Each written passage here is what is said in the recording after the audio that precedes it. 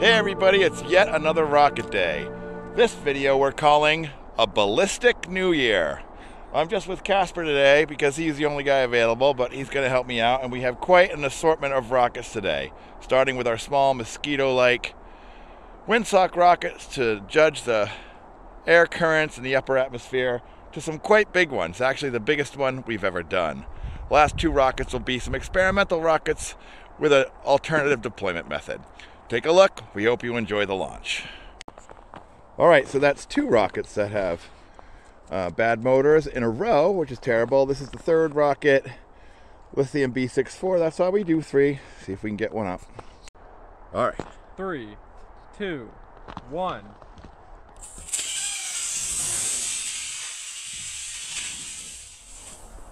Nice. Go. Boom! Hey, look at that working.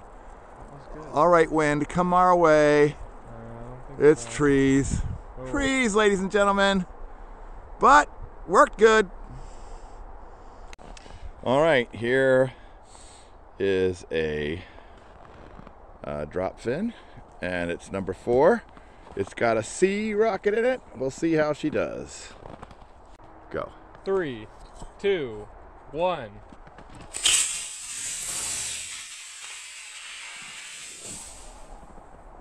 Very nice. Oh, that's 2 full deployments, ladies and gentlemen. And that is coming down in a way that is either going to hit a tree or not. Here we go. Oh, it's a tree. No. No, I think it's past. That's recoverable. All right, Casper thinks it's recoverable, though I did lose it. But that's cool. We'll have a look on our way out. All right, ladies and gentlemen, we've moved up to boron. That would mean it is element number 5.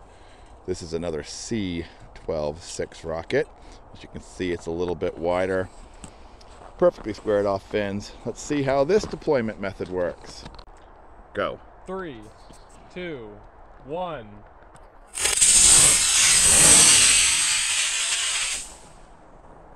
Really straight. And it, oh, well, I think it's working. Yeah, I think I see the engine tumbling down. It's kind of coming right at us. That's the engine. Oh. And I think this is definitely gonna be recoverable. Or tree. No, it's good. Oh, wow, really good, man. Here's the engine. This is the engine, which was easy to see coming down because it's so bright against the blue sky. Cool. As we work our way up the periodic table, this is a carbon C12-6. We expect 925 feet. And I gotta keep my shadow out of the way. 3, 2, 1. Ooh. Very much off course. I probably lost that one, but I got it now. It's well off course. But it did deploy. It did deploy. I see the engine tumbling down. It's pretty far away, if you can see it at all. But it looks like it's gonna end up in the field or on top of the school. Hopefully not on the roof, but oh, it's drifting. It's drifting. I've lost it in the trees, Casper. It's on top of the school. I saw it. Oh, okay. So that's on top of the school. You still find it. We don't like it when that happens. This is the only rocket that was in a launchable condition from last launch. So this one is a nitrogen second generation. It's a D16, which we expect it to go. Oh, I forgot, I didn't put how many feet we're supposed to go, but I'll imagine it's around 800 feet. So let's have a look. 3, 2, 1.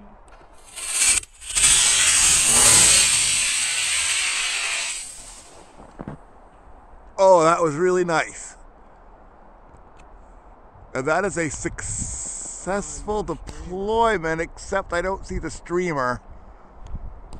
So it's gonna be coming down rather fast. And that might be that rocket's last launch. Mostly. All right, CSI Rocket has determined this rocket is relaunchable again. As you can see, here's what happened. There's a little bit of damage up here. Oh, well. But that's okay. Yeah, a little bit of damage is kind of a problem. No. But what happened is this got tangled up. All right. Now, as you can see, we're going up in thickness. This is the oxygen. That means it's the 8th rocket. And it is a D-16-4, about 1,000 feet. All right. 3, 2, 1.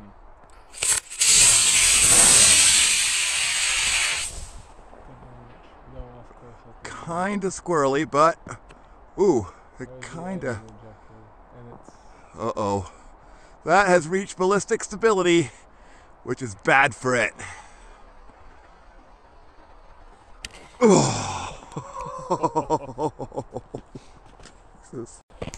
CSI rocket. Okay, Casper, grab it. Let's see what happens. It looks like it landed on the bottom, actually.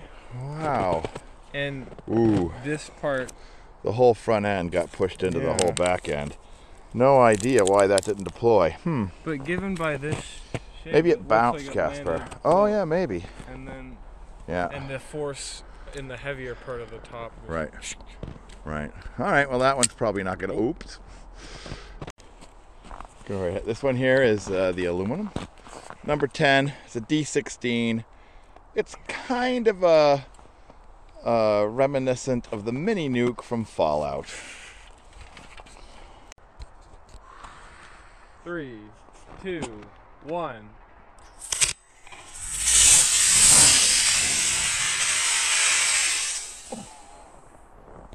Wow! Pretty stable, a little squirrely. Really high. Whoa. Uh-oh, ballistic stability. It did not pop. It's coming down like a missile. Also, very much in the trees. Or the field. Maybe in the field. We'll take a look on our way out. That one did not work. No. All right, ladies and gentlemen, this is rocket number 10. Rocket number 10 is known as Neon. It is the first 24 millimeter, aka Big D, that we're doing today of 2, and then we'll move into the E's. As you can see, it looks short, but it's very fat. 3, 2, 1.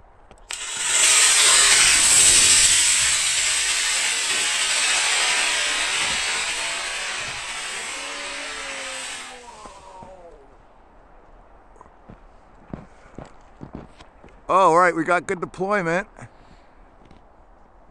Or I thought I saw it. I think I see it, yeah. It's up there. All right, I gotta turn. The sun is... All right, I think we're gonna be able to recover it. As long as it doesn't hit the trees. All right, it's gotten ballistic. Ooh, crash. Well, okay, CSI rocket. Obviously, you can see that the streamer broke. It was meant to be 1 meter long. It's obviously a few inches. It came down very quickly. Oh. And how does it look? Could be a lot worse. Could be a lot worse. Pull it right back together. I think the only broken thing is right here. And here. Oh yeah, that's pretty much doomed though. Yeah. All right, but pretty good. This is fluorine. I have misspelled it. It's a D-12-7, aka Big D. As you can see, it's quite a big rocket with that belly and sort of arrow fins. All right, ready to go, Cap? I am ready. 3, 2, 1.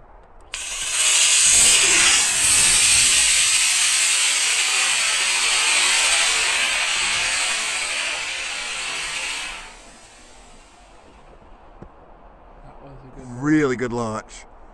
It's already on its way like that. And it has deployed absolutely perfectly. They always go right in the sun. I think we're gonna get this one back. I think so too. We are getting it back. Wow, pretty consistent. Yeah, we got 3 in basically the same spot. Huh. That's good. Okay, here we have quite a big rocket. This is the sodium. It is an E98, which is a 24mm E rocket. We anticipate this rocket will go almost 1,500 feet. So let's see if we get her back. 3, 2, 1.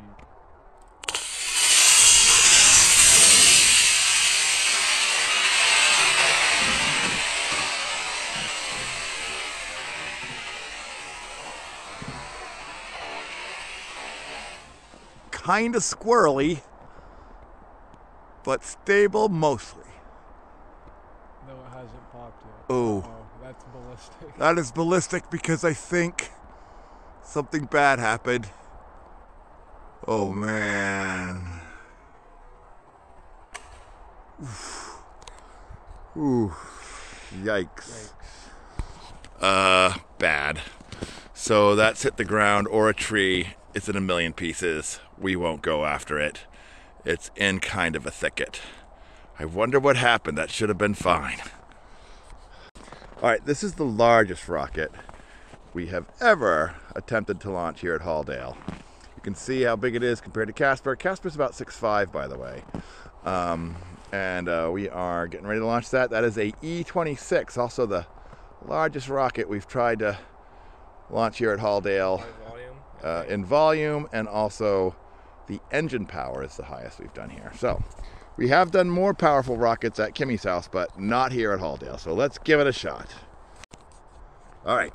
3, 2, 1.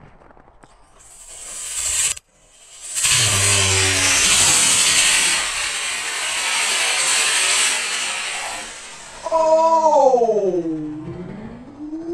Wow!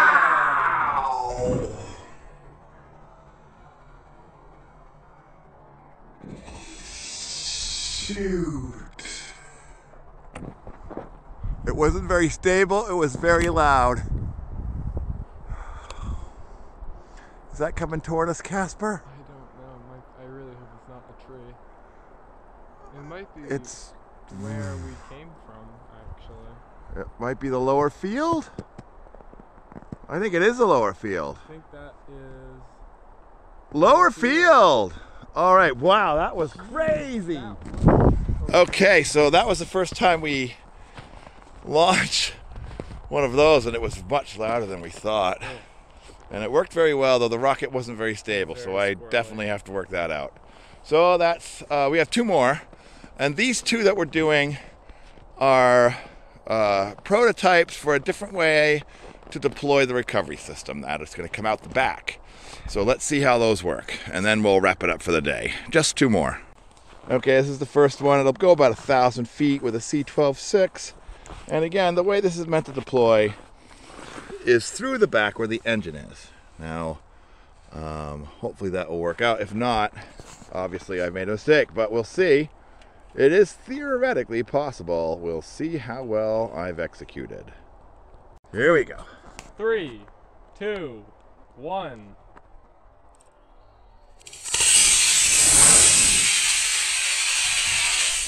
Well, it launched right. It's going toward the lower field. It has deployed. It does not look like it worked right. It is... Is it ballistic? I think something happened, but... Lower field? Yeah. All right, we can get it at the lower field, which is good because that's where the car is. Oh, that's where the car is. Okay, here we go. This, I obviously have some... I got to do some more better design, but let's see if the concept works. 3, 2, 1.